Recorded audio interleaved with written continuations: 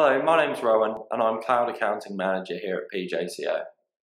We specialise in QuickBooks Online and integrated apps that automate the bookkeeping process and make managing and growing your business easier.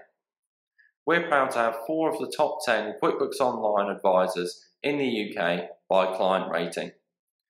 Check out my reviews and get in contact using the link to my profile found below. In this online training video, we're going to go through how to set up your receipt bank account and link it with QuickBooks Online. So once you've set up your account on Receipt Bank, the first step is to link your QuickBooks Online account. So to do this, we're going to go to the Account Settings, Integration,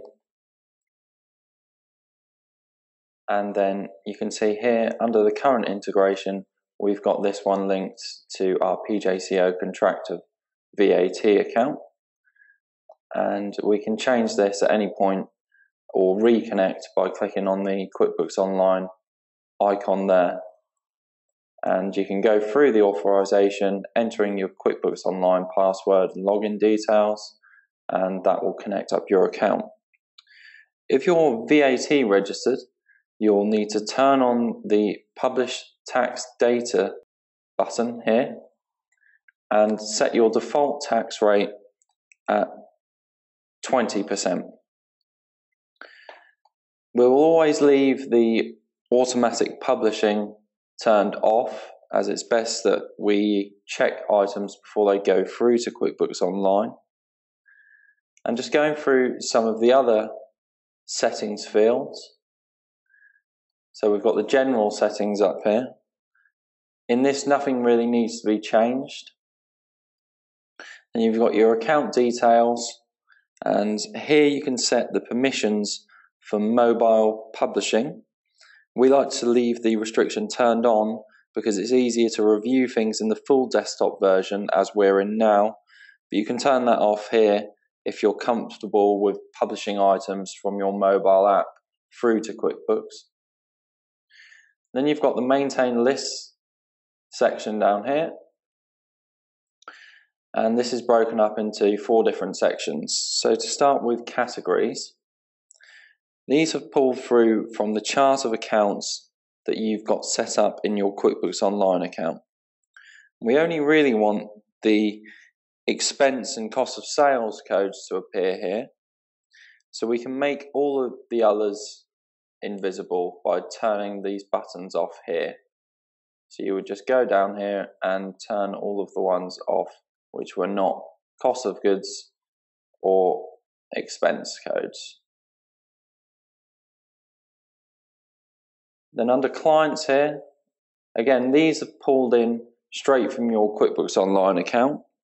So if you're tracking your purchases by a particular customer that you're working for, then this will give you the option to bring those customers in.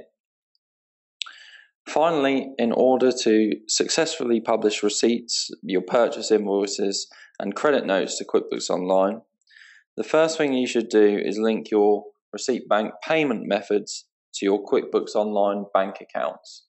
So that's within this payment method section here. Here you can add new payment methods, such as your business debit cards or credit cards, as well as cash. So first, you just name the card. So in here, we've named this debit card. Then you enter the last 4 digits of the long card number into the reference here. You don't have to enter anything in auto-publish. We don't want items to be auto-published.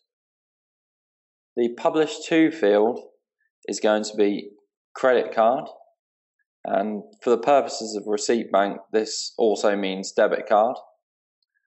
Then lastly, you can select the cash or bank account from within QuickBooks that this card relates to, and this will help Receipt Bank to assign the receipts to the correct payment account within QuickBooks.